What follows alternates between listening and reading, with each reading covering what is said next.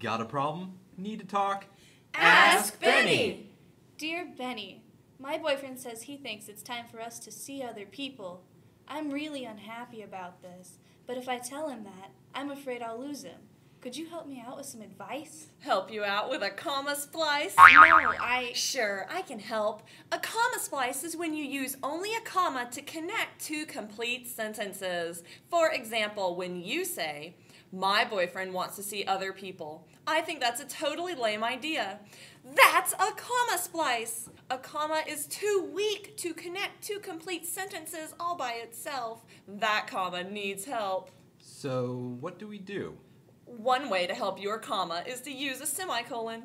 Semicolons are strong and can connect two sentences of related ideas without any trouble.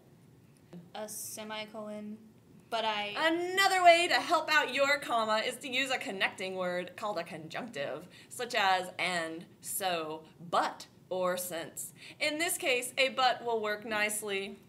Conjunctive. A third way to deal with comma splices is to simply turn them into two separate sentences using a period.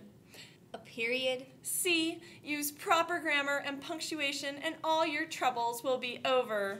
Thanks, Benie. G. Thanks, Benie. You're welcome. Ah!